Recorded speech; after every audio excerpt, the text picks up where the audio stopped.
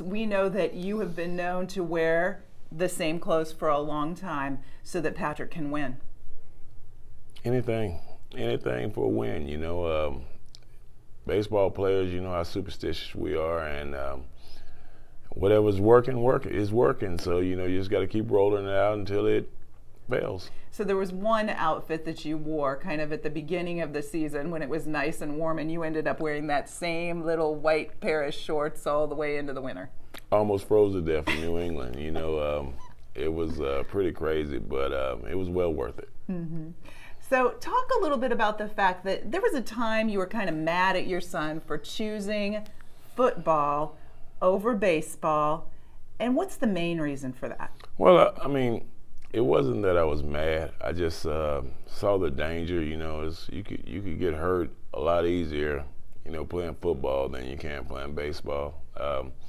I wasn't mad. I always thought he was going to be a baseball player, but at the bottom line, it's his decision, it's his career, and whatever he wants to do, he does. But I wouldn't have chose it. I know you wouldn't have. Welcome to the field of fatherhood.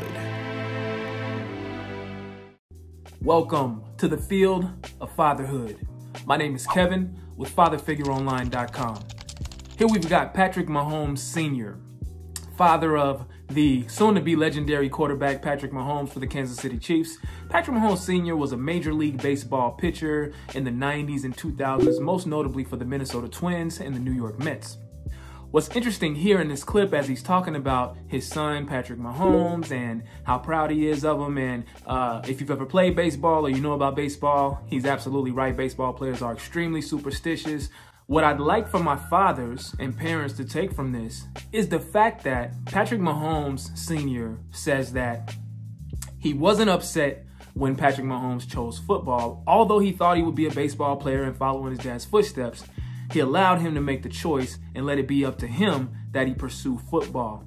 And what I want you to think about here is, could there be a situation where the pressure you're applying to have your kids or your children go in a certain direction so intense that they possibly are giving up being great in something that they truly had a chance at being the greatest in? It's no doubt in my mind that Patrick Mahomes, as well as he plays the quarterback position in football, would have been a very decent baseball player, pitcher, shortstop, had he ended up going the route of baseball.